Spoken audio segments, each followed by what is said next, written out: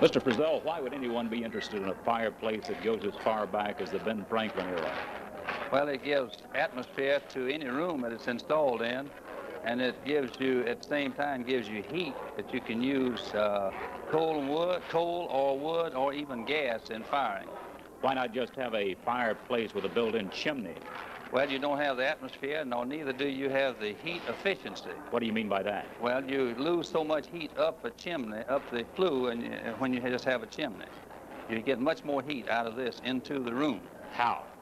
Because it is out in the room, and its heat goes out from all sides and does not near so much go up the chimney. Mr. Frizzell, what's it like inside? It has just like a fireplace. You see, you have your grate. Here's where you build your fire.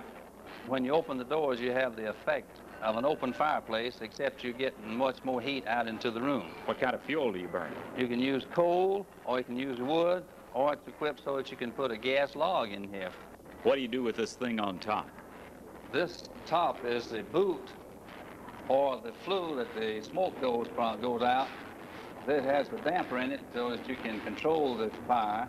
And then this, it goes up for an upright installation, and this can be removed and put here for straight in the fireplace installation.